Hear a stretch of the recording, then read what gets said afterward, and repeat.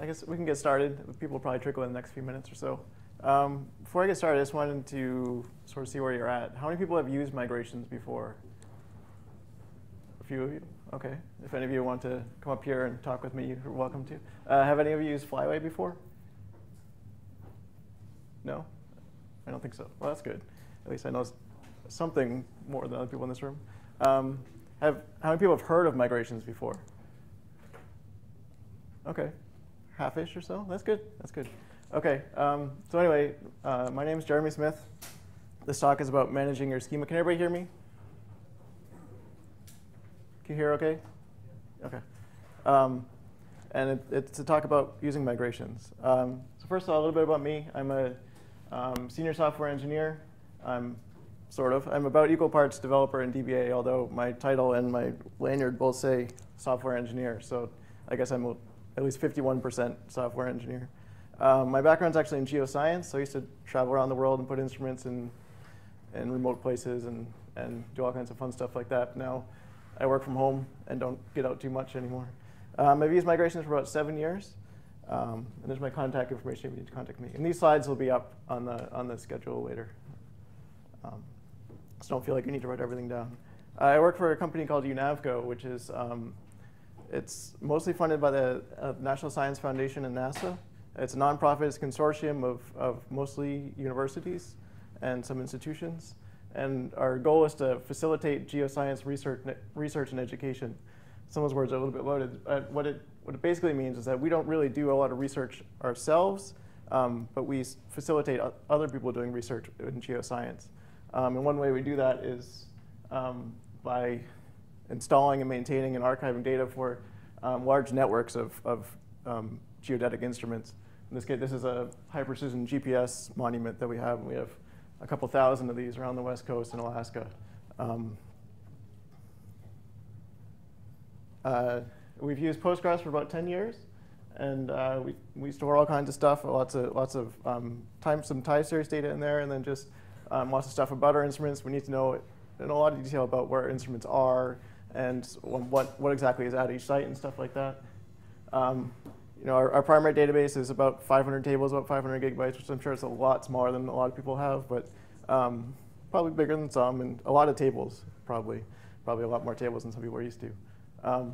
This graphic is just from our high-precision GPS instruments, which get precision about less than sub-millimeter precision. You can figure out plate tectonic motion. That's one of the things we do. That's one of our primary things, is figuring out how the plates are moving around. So this is how the west coast of the US is moving around. So a little outline of my talk today. First, why we should use migrations, and then a bit of an introduction to Flyway in particular, which is a particular migration tool, and then how to use it, and then some tips about writing effective migrations. Then if there's time at the end, I'd like to talk about integrating it with Jenkins, which is an automatic build tool. So first, a little bit about the problem. This is sort of a typical scenario in a place that develops software. So you have your developers up there, those 3 guys, and they each have their own development database, probably on their laptop or maybe on some other box or something like that, which is probably a scaled down version of what's in production, much less data or something like that. They're all developing software. They might be developing the same thing, might be developing something different, but in order to implement their software, they'll need to make changes to their database. And somehow those changes need to get into the continuous integration database, and then out to the test database, and then into the production databases eventually. And there's also the problem of the hot fixes. So the DBA decides, oh, there's some problem in the production database that we need to fix. And so how does that fix trickle back up the system, back into the development boxes? So how do we keep the databases in sync with each other? Even if we all sort of talking about the same database, but we all have our development version, our test version, and things like that. How do we synchronize the software releases with these database changes? And how do we figure out what changes have been applied to each of these different databases? We need to figure out has that hotfix been applied to our local development database or something like that. And then another sort of related point is how do we create a new development or test database? You get a new developer on board. He or she needs a laptop, and he or she needs a box with a database on it. I should say, feel free to ask questions whenever. This stuff is sort of background stuff, but feel free to ask questions. So I think a good answer to this is migrations, which are simply version changes to your schema. So every change you put in has a particular version. And I put up a really simple thing here. So version 1, your database, you might, to get to version 1, you'd create a table called users. In version 2, you would alter that table somehow. In version 3, you could add an index on it. Version 4, create another table or something like that.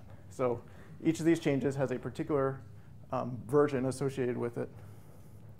And what that does, that versioning, gives you some cool things. It gives you, that version will be stored somewhere in the database. All the migration tools do that somehow. And you can see the current version. And when you can see the current version, you know exactly what's been applied to your database. And it also gives you a clear upgrade path forward.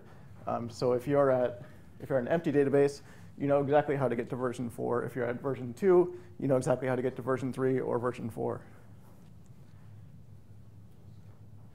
And migrations are simply little bits of code that should be kept in version control. And when you can keep your database changes in version control, it gives you lots of cool things. You can go back and you can figure out who to blame when something breaks, or you can easily share your changes with the other developers on your team and the DBAs. And it also gives you integration with your building and your testing tools. So when you check something in, you can have your build tools automatically build stuff for you. So the particular migration tool that I like, I've used migration tools for about 7 years, and at first we sort of rolled our own, and there are a few others. There's Ruby has one that's really popular. I think it's called Active Record Migration, something like that. SQL Alchemy with Python has one too. I forget, that one has some name which I forget. But I happen to like Flyway. And overall, these tools are fairly simple overall. The concept isn't groundbreaking, but they're useful tools. So Flyway is a particular migration tool. It's open source. It's about 5 years old now. It's cross-platform. It'll work on Windows, Macs, and Linux, and stuff like that. It's written in Java, but you don't need to know Java at all to use it. You can use Java if you want to. So it has a bunch of different interfaces to this tool. The command line one, which is the one I'll talk about mostly here, is simply you just type on the command line, and it does your migrations for you. And there are some other little tools it does. But you can also plug into a Java API, or if you're building already with something like Gradle or Ant or Maven, you can interface straight to Flyway with that, so that your build is sort of all together if you're already using those tools. It supports Postgres and a bunch of other databases too. I didn't list them all there, but pretty much all the popular databases it'll support. So the command line part of Flyway, this is for users who don't use the JVM or don't want to use the build tools like Gradle or Maven or Ant. It can come with a JRE, the Java Runtime Environment. It can come with that, or you can use the system Java. It's the one that's bundled with the JRE is nice. If you're all on one platform, you can just check the whole thing into Subversion and just use that. If you're not, like my development box is a Mac, and then I check into a Linux server. Our builds are on a Linux server. So I just check in the Flyway stuff. I use a system Java. It's not that particular about stuff, but it comes with all the libraries it needs to run. So I just check in the bit of Flyway stuff there. And there's the link to where you can get it from. When you get it, this is the basic directory structure of Flyway. It's not too complicated. Basically, there's the lib folder, which just has the Java libraries. You don't really ever have to look in there. Configuration, which has a configuration file. I'll go into that a little bit more. Drivers, it comes with JDBC drivers for a number of databases, including Postgres already. And then you'll put your migrations in either the jars or the SQL folder. I'll go into that a little bit more. JRE is there if you download the Java runtime environment. And then these are the actual executables, flyway.command for Windows, or just Flyway for everything else. It's just a shell script, which calls the Java, it'll call the Java program that's in there somewhere. So Flyway itself is very configurable, but it has really good defaults. So in practice, you don't need to configure too much. The main thing you need to configure is the connection parameter. So you need to give it the JDBC URL. And it has examples inside the configuration file to help you figure that out. So it'll be like JDBC : / and then the path, the host name, and things, and the database. You can set all of the configuration parameters in both the configuration file or the command line. Everything set in the command line will override anything set in the configuration file. So that's useful if say, there are a number of ways to do this, but if you want to just leave it as localhost in your configuration file, you could run your migrations there as in the localhost. And if you want to do production, you could just in the command line parameters, you could change it to connect to production there.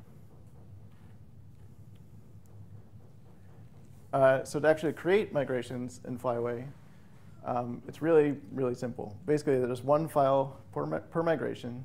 The migrations can be either just plain SQL, just a file with SQL in it, or you can write a Java migration. And the Java migrations tend to be for if you're doing really advanced data changes, something that would be really hard to calculate in SQL.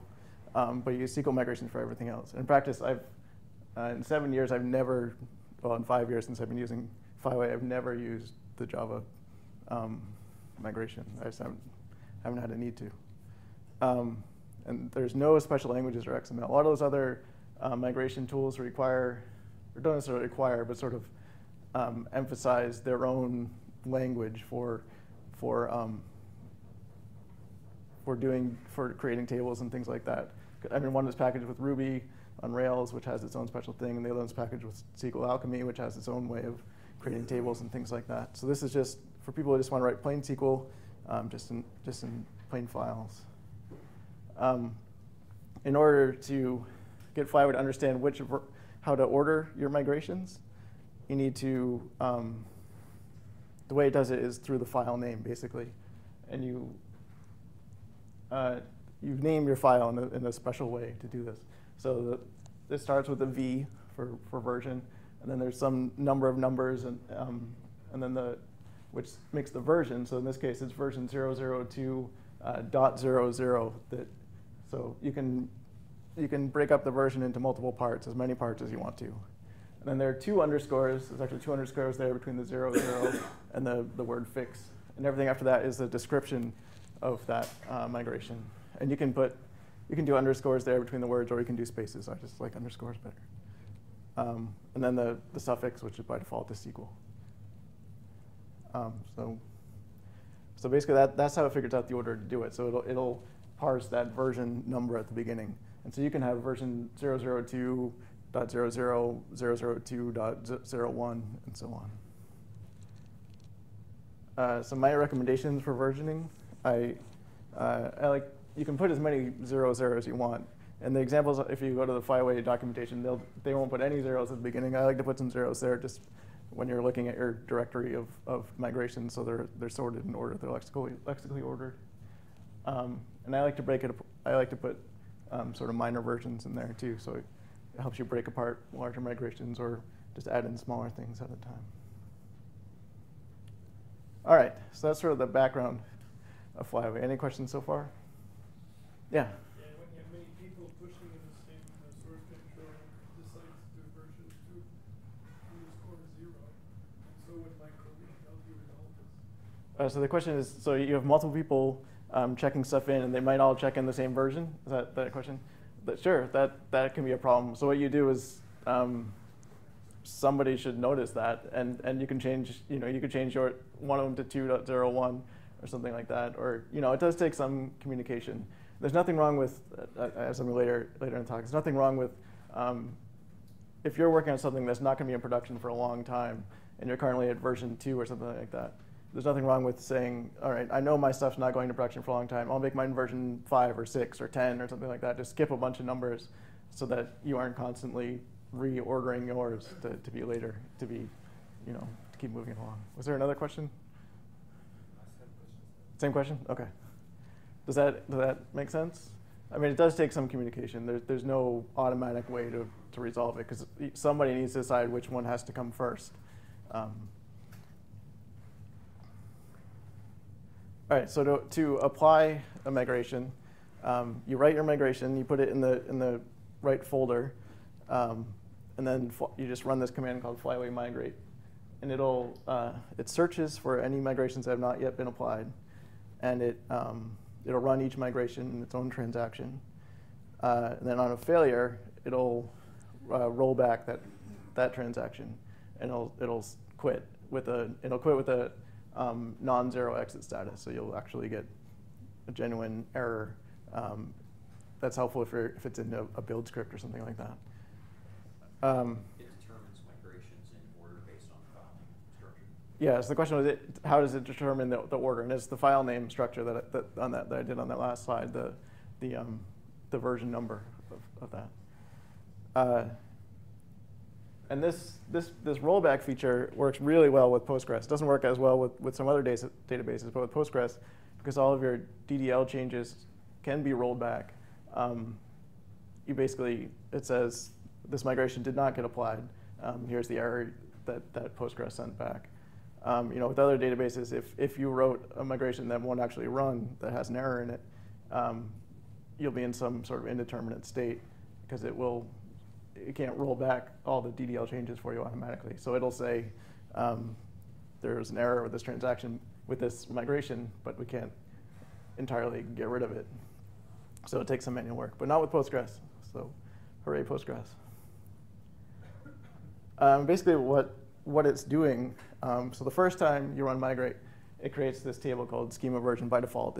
You can change that too. So as I said, it's not magic. It's a pretty simple thing. You might not be able to read all of that, but the basic idea is that it keeps this table, and it has the versions and the order they were installed in, and then who installed them, the username, when, and how long it took to do it, and was it successful or not. And so this is the way that Flyway keeps track of what it's done and what it needs to do. Yeah? You have servers that are replicated, let's say unidirectional. Is this compatible? Will this send the proper command for it to make it to both? So the question is, if you have servers that are replicated to somewhere else, it's just sending commands to the server using JDBC. So as long as any other DDL command would be replicated somewhere else, then it should be replicated just fine to the downstream server. Yeah. Can you have subdirectories in the SQL directory, or does everything have to be in one big flat file? So the question is, can you have subdirectories within that SQL directory? I don't think so. I don't think you can have subdirectories there. I think it's just you'll end up with a big long list of files there. It would be nice though. Yeah. So there are a couple important options for the migrate. The URL, of course, how to contact your server. You can set a target, which is very useful. So if you had the case what we talked about before, where somebody had said you're on version 2, you have version 3 that wants to go to production, and then somebody has written version 5 or 10 that's way out in the future. You can set a target to say, just go to version 2. Don't keep going beyond that. And then there's another version which is newly set to true by default, which is validated on migrate. So it's saying, I'm going to check all the other migrations that have already been applied and make sure that they haven't changed at all before I apply any new migrations. And so it checks the contents and the file name and all that stuff to make sure nothing has changed since you applied that migration. So if you go in and someone makes a change in some old migration that's already in production, it'll complain. So let's see here. How would you resolve that? How would you resolve that? It's pretty easy. Well, and resolving it within Flyway is pretty easy. You need to figure out why somebody made that change, of course. But there's a command called, I think it's called repair, which will say, I did mean to make that change, so to go ahead and fix that in the metadata table, in that schema version table. So it'll update the MD5 sum and the description and all that stuff. It won't run. It won't rerun the migration. It'll say, that's sort of left up to you if you actually did intend to change something that was already applied. So you do the changes by hand and then. Yeah. Yep. Let's see. Okay, I wanted to try to do a quick demo here. So I'm in the Flyway directory here. I have just a totally empty database.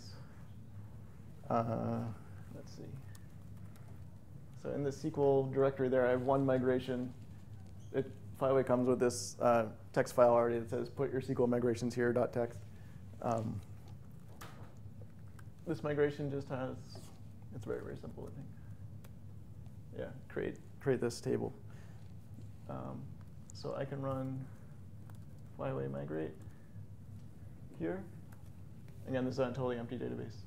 So it's saying validated migration, because it had never been applied before, it didn't really matter.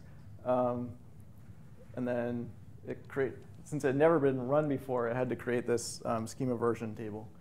And then it successfully applied this one migration. And this next command I'll talk about a little bit is called Flyway info, which tells you where you're at. So right now it's saying, okay, I've applied this word version 1, and that it was successful when I applied it, and the description which came from the file name. Any questions? Yeah.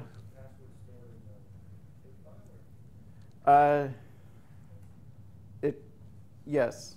Yeah, it can be. In this case, I just have it set to trust, so it's not. There's no password, but yeah, you can set the password in the config file. Yeah, if you want to update a remote site, yeah, you could set the password in there.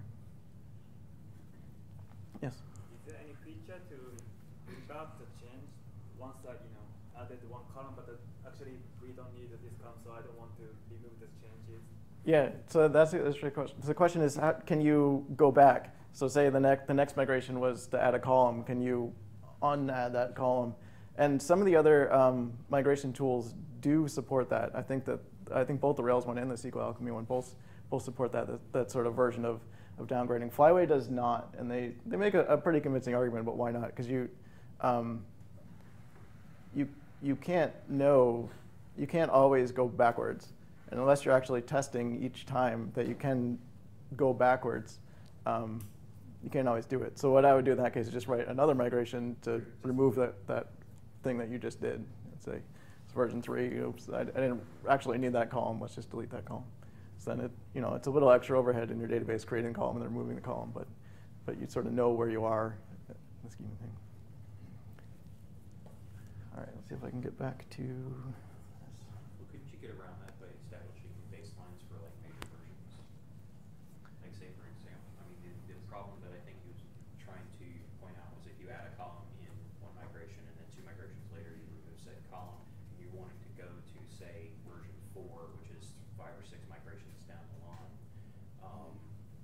Why do that work that you know is not necessarily going to be there? So couldn't you set up a pattern where you're establishing new baselines, and if you want to go straight to 4 from say an empty database, you just go to that baseline, Yes. which doesn't have all of those intervening steps. Yeah. So yes. So the question is, can you just sort of avoid, if you're doing a bunch of stuff and then you're sort of undoing a bunch of stuff, can you just sort of start from this later point that has some sort of known state in it? And eventually, you will always want to do this because eventually, you'll end up with thousands of files in that table if you don't do this at some point.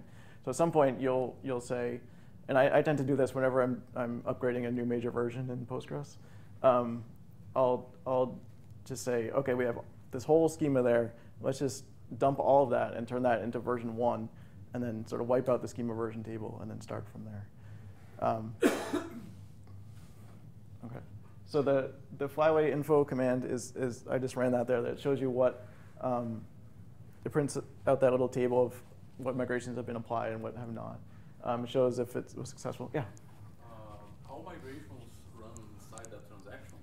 I mean, if I need to create an index and a large table in a production database that I can't stop, I use create concurrently, and this kind of statement you can use inside the transaction. Yeah. There are a way to. So the question is, can you not run it inside of a transaction? Because there are some, like the create index concurrently, which you can't run inside a transaction. And yeah, as far as I know, I don't think that there's a way to not run it inside of a transaction, unfortunately.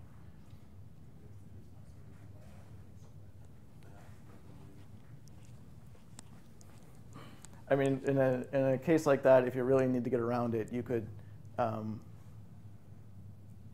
You would basically do that by put in a migration that would create an index for everybody else on their development boxes and stuff like that, and you would do that create index concurrently on your box, and then let's see, what would you do? And then you would have to tell Flyway to skip that migration when it's applying it to the production. Yeah, so the really useful thing about Flyway info is that you can use it as a test for remember I mentioned that -target option for migrate, to tell it to not go beyond a certain point, to not apply all migrations that are there. You can use this as a test, and it'll show you. I can try to show you that. Let's see. Let me get that back up top. All right, so I think I have another migration here.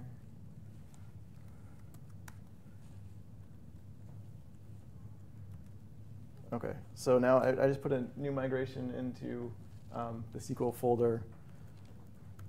If I run info like that, so it'll say this one, it was just an alter table to users, doesn't really matter.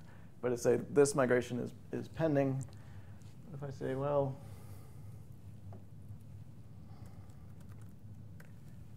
what do we say?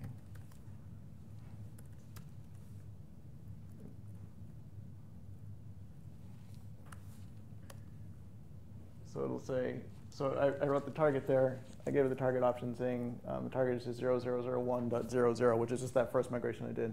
So it'll say this is greater than target, so don't worry about that. So it's a good way to test before you actually apply these migrations to production or even your development database. If you don't want to go beyond a certain version, you can test it with the info first and then run your migrate using that same target option there.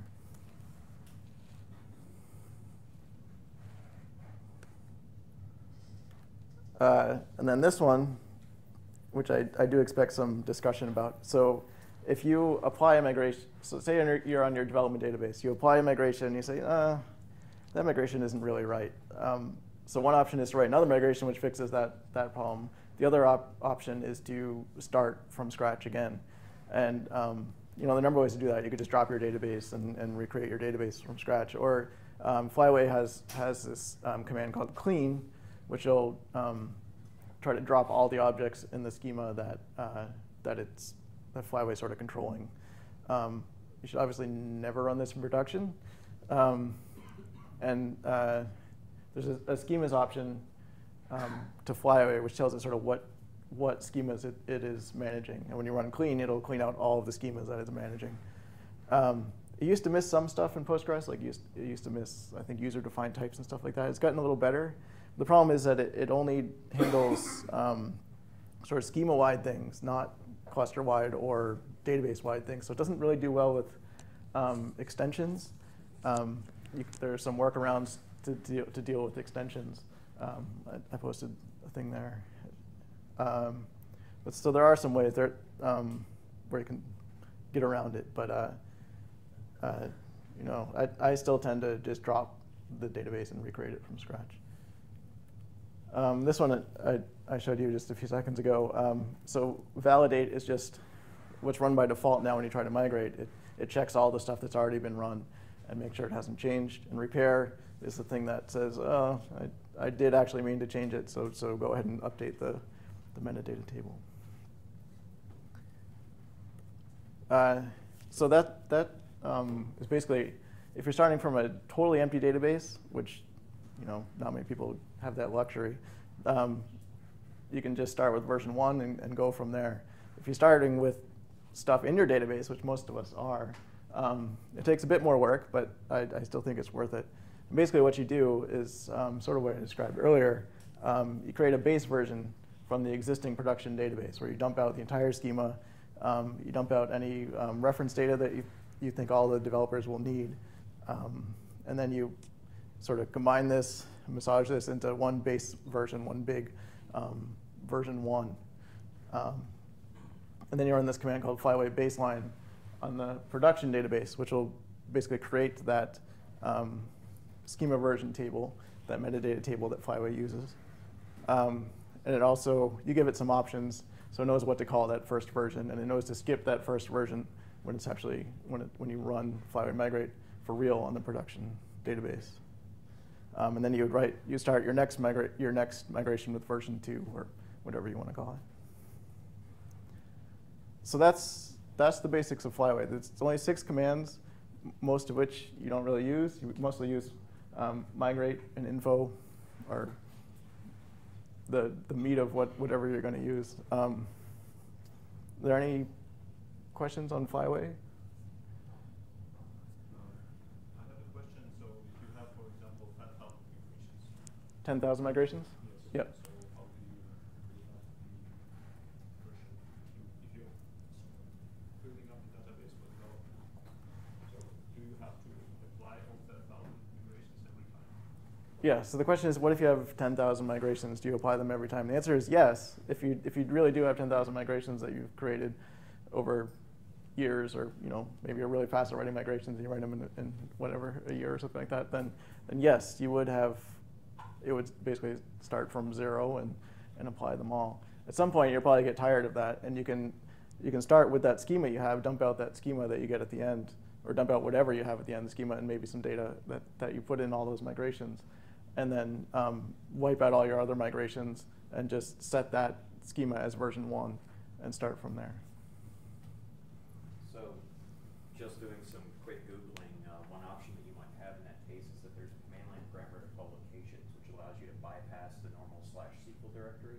So if you did establish further baselines or wanted to actually segment, kind of like what you were talking about over here, your migrations into separate subfolders, you could, with some shell foo, have ls commands or whatever you want to actually supply comma-separated lists of directories that had all of the migrations you were interested in. So if you baselined each of your major versions into separate directories, you can kind of get around that issue that you're talking about where you've got thousands of migrations in. And then declaring your version is as simple as just writing a little shell scripting to manage what directory you're pulling from. Yeah, but you still need to somehow create that baseline schema that contains everything you've applied in those other migrations at some point. Which is probably a good standard operating procedure. Yeah, at some point it takes, this stuff starts taking a long time to run as you're applying more and more migrations, and it is good. And generally, as I said, I do that basically whenever we're upgrading Postgres major versions. I tend to do that just because we're doing a lot of stuff at that time anyway. Might as well do more. Any other questions? You might have to wait for us to have branches or optional scripts. So the question is, is there a way to have branches? Let's say some specific test data for the devs. Oh, so if you want to load test data for devs, I've been using the out of order flag, but it's sometimes which flag? out of order, so I can. Oh yeah, out of order flag. So if I were to load test data for devs, well, the way I currently do it is you have some sort of thing which loads test data. I don't know, it could be a shell script, it could be a PSQL command or something like that, which wouldn't really be a migration because it's not going to eventually go into your production database. And what you do is you run Flyway with the target command. So you've sort of written this thing to work out a specific version of your schema. You run Flyway with the target command to get your schema to that version. Then you run your data loading command or whatever, and then you run Flyway migrate again with no target on it, and it'll apply everything else. So it's sort of, yeah. So that is a common thing where you're sort of loading up data for devs to use, and I think that's, at least for me, I found that was the best way to handle it, was to get yourself to a specific version that you've written your data importing script for, and then apply some data. Yeah. You might not know this because you mentioned not having written Java migrations, but if you did have a Java migration, I'm assuming the numbering syntax would be run all the SQL until you get to it the same, like you version them the same. You version them the same. Order. Yep. Yeah. So if you wanted to do that sort of thing as a Java migration and say load this data in dev and load that in production. Yeah, yeah. So yeah, the hint was you could use a Java migration, which would have a lot. It could have a lot more logic in it. Flyway also has placeholders in there, which you can specify on the command line. You know, it would take some creativity to use that. You know, you could put in a placeholder for production or for dev or something like that, and it could, you know, sort of optionally do stuff. The migrations would know, it would basically replace that string inside of your migrations there. What's the syntax for the placeholders? I think it's just like it's like placeholder dot the name of the placeholder equals something like that, equals the string. Actually, I wouldn't recommend to load test data other than through the application itself, because it's practically impossible to maintain afterwards if you're creating SQL scripts to kind of load test data and then test your application against this data. Then kind of maintenance of this code is very difficult, because it's better just to write the integration test in the application and fill the data by the application itself. So if you're changing the kind of code, then you change it all at once. So it's just with our experience, it's a horrible thing to do, and just filling. Yeah, that is true. If you can put your data in through your application, that's definitely a great way to do it. If you already have, you know, sort of an ORM layer that can handle that stuff, and you're already modifying your ORM layer to deal with the database changes, then that's a great way to do it. All right, so I just wanted to talk about good migrations and what should be in them and what should not be in them. You can't put everything in migration. The vast majority of your data is not going to be in a migration. But what kind of changes I'm gonna ask the audience here, what kind of changes do you guys think should be in migrations? There's some pretty obvious ones. DDL, obviously. It's a big thing. What was that? Yeah, some reference table data, data, fairly small tables that you think everybody would, you'll need on all your different databases. Anything else?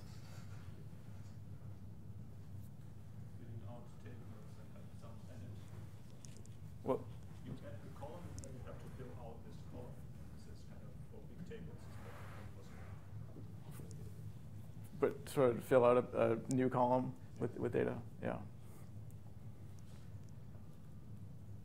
All right, so I have a couple things. So obviously, we said that all the DDL stuff, and it's really critical that this all is taken literally. You can't go into your production database and just change stuff there and expect migrations to still work when you apply them there. All of your structural changes need to be in your migrations.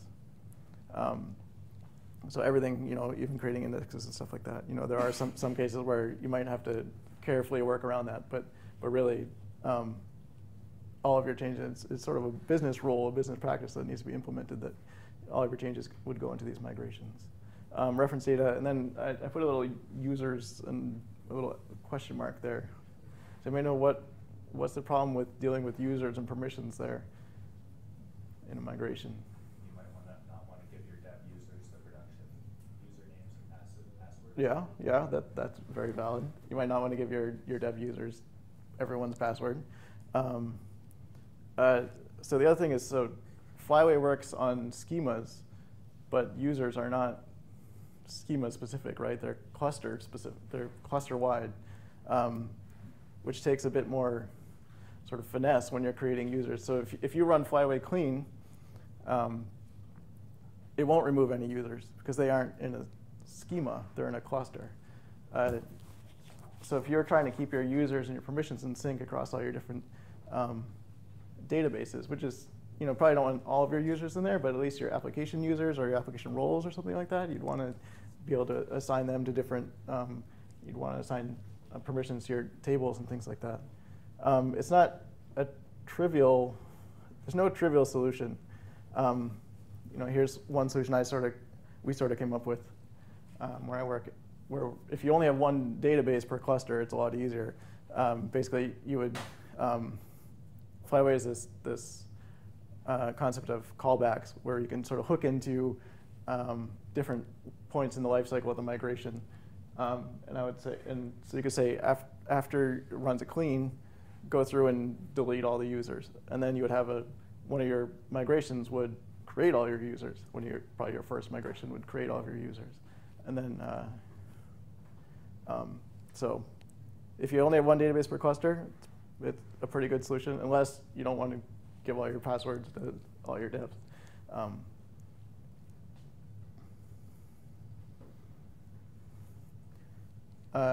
Just some other tips that I've come across running migrations, and I'm sure there's lots of debate about this, but I like to keep them small so you can go and read them. Obviously, that first version 1 is going to be huge because it's all of your schema. But if you're writing your upgrades, I like to keep them small, and I like to break things up. Use the minor versions there to break up a bigger migration into smaller things. You could create your tables in one migration, create your views and functions and whatever, break them all up into different migrations. It's not, you don't have to do that. There's no reason you have to do that, but I kind of like to do that. As I said earlier, feel free to skip some numbers if your stuff's not going to go into production for a while. So I got a couple minutes to talk about Jenkins. Have people used Jenkins here before? Okay, good. So it's widely used, even in this room. It's used a lot for automating builds and for automating continuous integration tests. So it's basically just a server that sits there, and you configure it to build a project or something like that. And generally, the way it runs is you can either set it to build a project on a certain schedule or build something whenever the source code changes, which is probably more frequently how it's run. And so if you're setting up Jenkins project to work with Flyway, if you're using Flyway along with developing your software, basically you would set Jenkins up to watch both your Flyway directory and your software directories for any changes. And it checks, you can tell it how often to check and things like that. I like to use it with a whole separate cluster per Jenkins project. That's certainly not, it's not necessary, but I think it just makes it a little easier. And I also like to create a project that, sort of an additional project beyond all your software projects, that basically just looks at the Flyway directory and just runs that, just runs the Flyway, probably a clean, then a migrate, whenever anything is checked in. That way, if somebody checks in something that doesn't work, it'll fail immediately. And if it does work, then it can trigger the downstream builds, which will actually do something more complex and run some tests and things like that. But I like to just have one that'll just make sure that it runs. I like to have my projects parameterized in Jenkins, which is just an option right at the top of the huge list of options in Jenkins. And I give it sort of the DB host and database port and the database name. And then if you just have a really simple database and you can use the Flyway clean, basically you can start out creating your database just like this. You would just say run Flyway. The workspace is a variable that you get with Jenkins. It's where it checked out all your code too. So run Flyway, give it the URL, the DB host, DB port, DB name, then just run clean and migrate, and that'll clean out whatever was there already, and then migrate you up to the latest version. Assuming that the only thing changing this is the Jenkins and the thing, why do you make it clean first rather than the last Yeah, so the question is assuming that your migrations aren't changing, why would you need to clean first? But the thing is, your migrations can change. If I'm actively developing software, I'll have your migrations which have been applied to production can change. So if I'm actively developing software, I'll be actively developing my changes to the database, and I'll have a migration that I think will work, and then the next day I should have done 80 varchar instead of 40 varchar, something silly like that, and I can change the migration. And there's no way to go backwards in the migration, so basically you run the clean and start, and it builds it from scratch.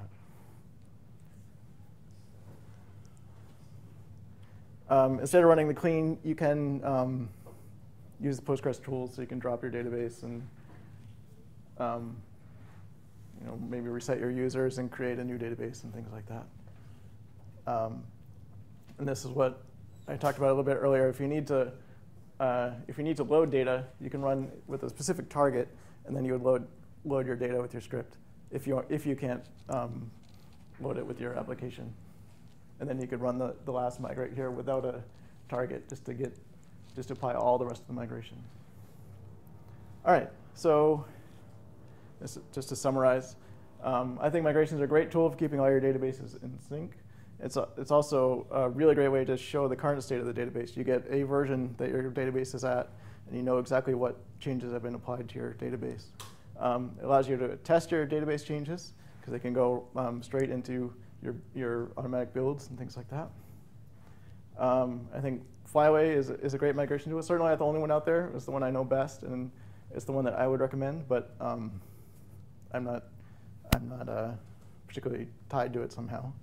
And it's a pretty simple tool. Basically, all it's doing is applying the migrations in a specific order, and it can do a few other things. But that's the meat of it.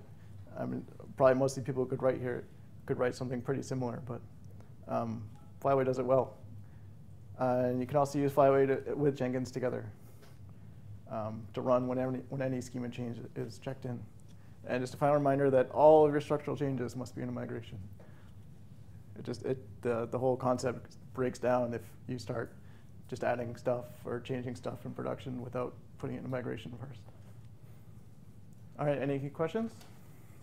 I have a comment on yes. If you have databases that are already out of sync.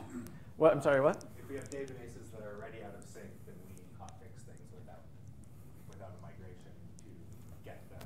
If you just have something weird in one database, that would be an exception to the everything has to be in sync. Because if you don't ever want to do that, because none of the other, like any properly built database doesn't even have that. Okay. Yeah, so if something's already out of sync, then you're kind of already away from the migration trail anyway. So, yeah. Yeah, there you go. Drop it and start over. Is there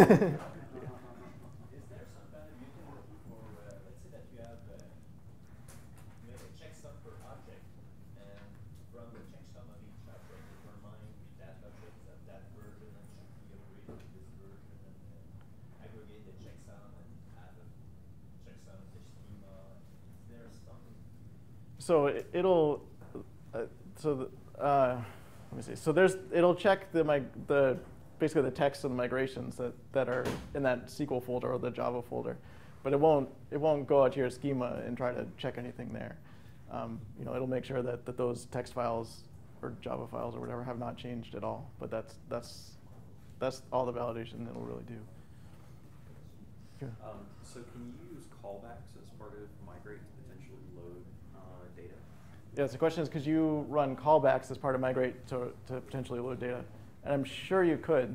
There are callbacks all over that migration cycle where you can run before clean, before migrate, after each migration, and things like that. So if you had like a development environment, you could add that as part of the command line for refreshing the development environment, but it would have nothing to do with updating the other environment. Yeah, well, somehow you'd have to tell it to not run in production. I'm not sure exactly how to do that, but yeah, I'm sure you could figure it out somehow. You just tell all your developers, drop this after. If you want your environment to work properly, drop this after migrate script in. Yeah. All right. Well, we're kind of out of time. Thank you all. If you feel free to ask me more questions up here, but thank you.